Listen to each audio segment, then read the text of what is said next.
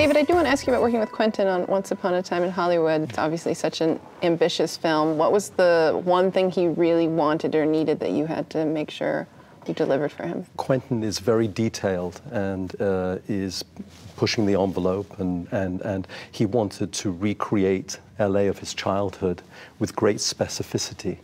And things like turning Hollywood Boulevard into how it looked in 1969.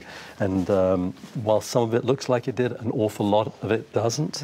And so we needed to work with all the local vendors. But Quentin, to his credit, you know, he went down and spoke to the Hollywood, you know, the city of Hollywood. He actually really engaged in the process. And that's the thing about Quentin. He doesn't sit back. He steps forward in every which way. So working for him, you know, it's challenging because he's very specific about the things that he wants. But he also knows what he wants and communicates what he wants.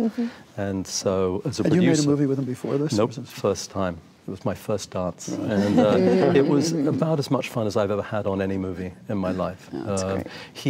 The crew is his family. He treats everybody in front of and behind the camera the same, with great, great respect. And he's demanding of everyone. You know, if you don't pull your weight, you know, you'll know. But he's very supportive, and you know, you're supporting his vision. But he, at the same time, you know, is open to suggestions and the mistakes or things that happen during the day and embracing those. Yeah, it was an amazing, amazing experience.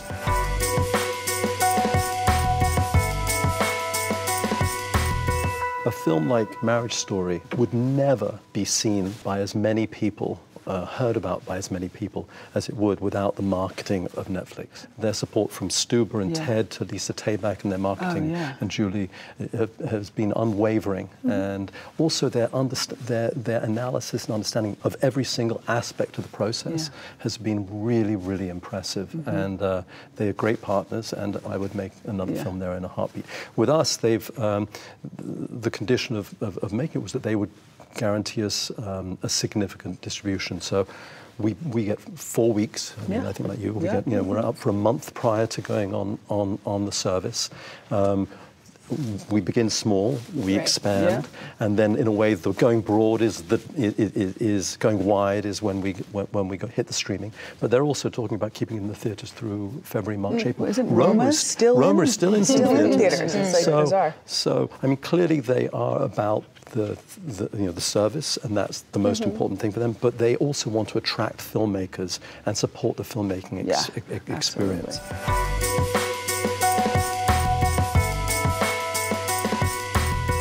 Both films, it's sort of they're high wire acts, and I think probably for all of our films, they're high wire acts. There are moments where they could tip over into in the wrong way, and that conversation with the director, or having faith in the writer-director who understand that place is a really exciting place to be. You know, it's thrilling.